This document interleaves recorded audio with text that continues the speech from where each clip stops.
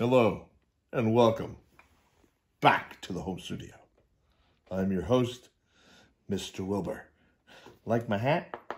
It's lime green, and this thing on there is called a slee stack.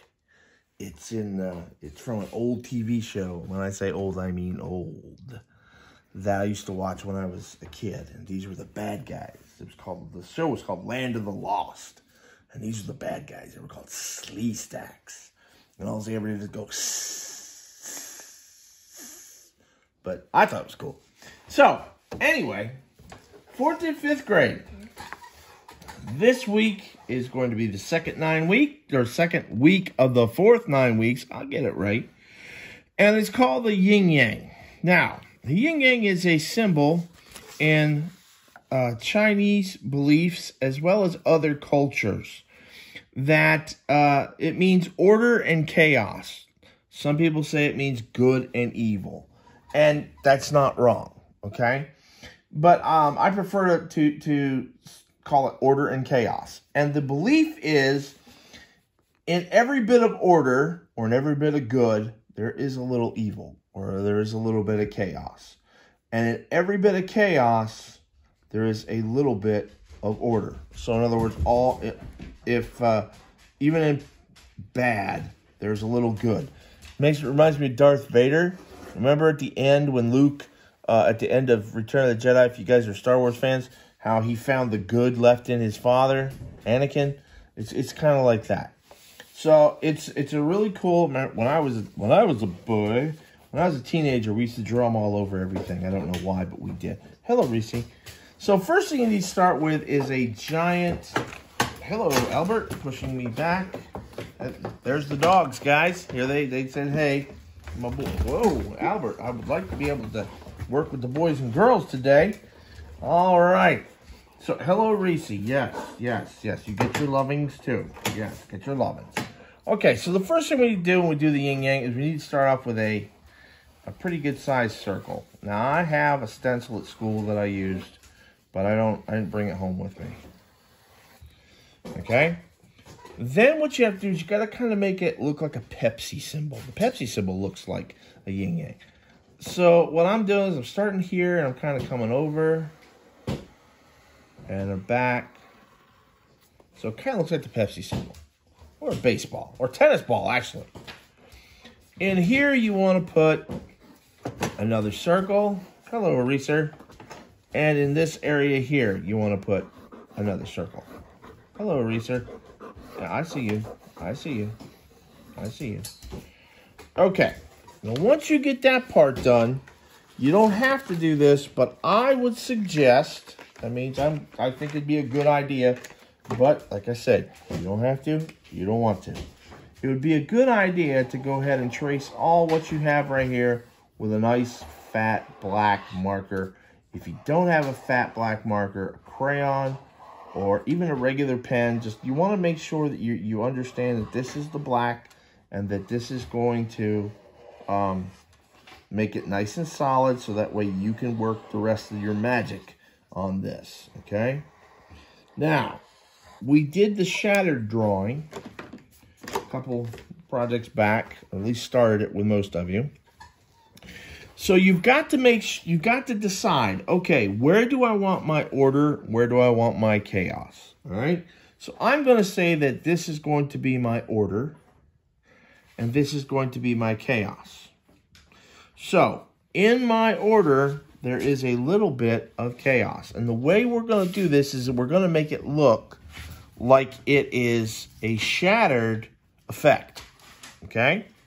So the way we do that is triangles. Triangles. So, you can start at the edge and make a triangle.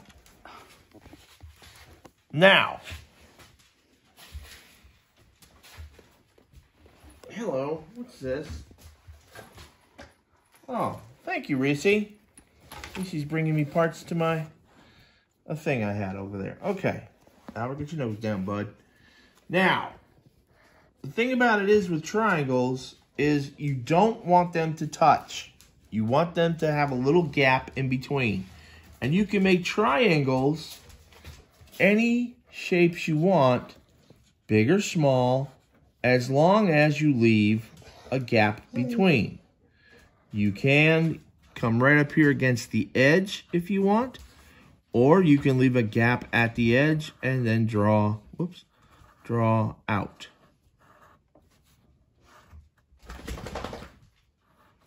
Let me try that one again.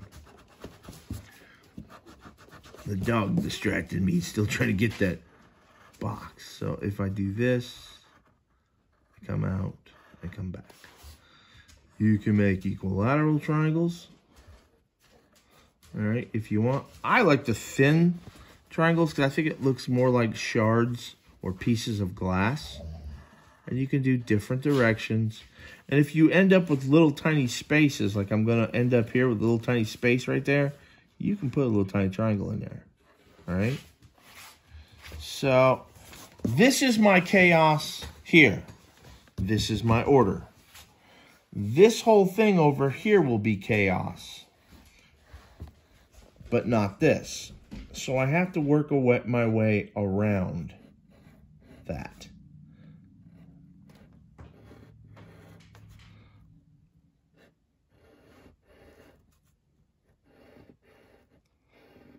Okay, now I have one that I was working on at school.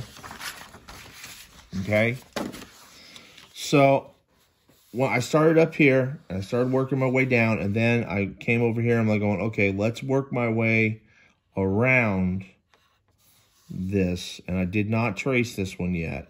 I should have, but I got excited about working on it. All right. So after you're done, I'm not going to do all of it. After you're done with this, you have to go back and you have to trace. You've already got, well, let me trace this. I want to confuse you more than I already probably have. So I'm going to trace this part with the fat marker.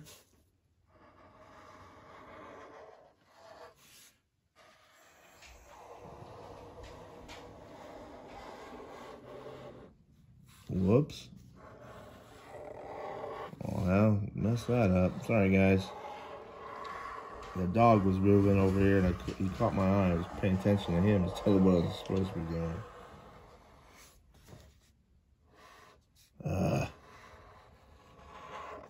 Sorry about that. So then you take a thin black marker or pen. A pen will work just as well.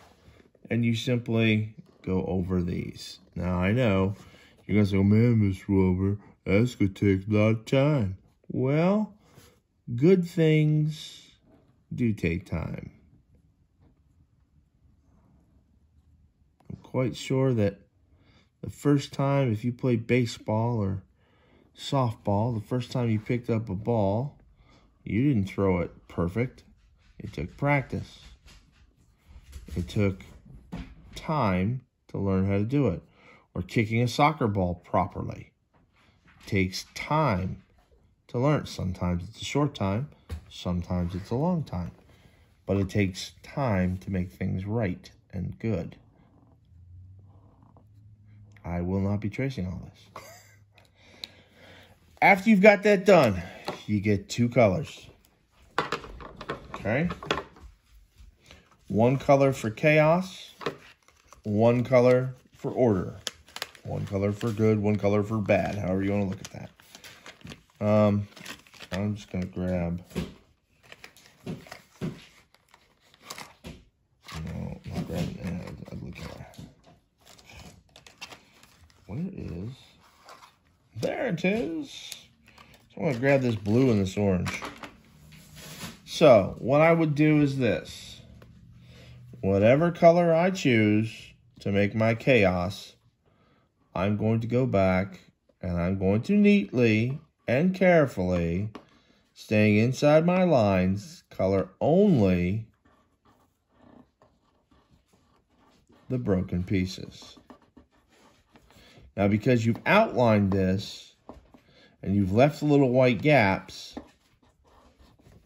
it's going to show up really cool like it's been broken. Okay? The order side, gets to be your other color. So that means all of this would be a solid light blue. That's what this is. Now, if you have little tiny markers, you can use tiny markers. I don't mind. You can use tiny markers and fat markers, whatever you want. All right. So all of this would be colored in with my order color, and this would be colored in with my order color. The Native Americans have a saying about this, where this, like I said, some people say it's order and chaos, some people say it's good and evil. The Native Americans have a saying that says there inside of you, there are two wolves. One that's good and one that's bad. And then most people will ask, well, which one's stronger? And their answer is the one that you feed the most. So if you tend to want to do bad things and things like that, then you'll feed the bad wolf in you.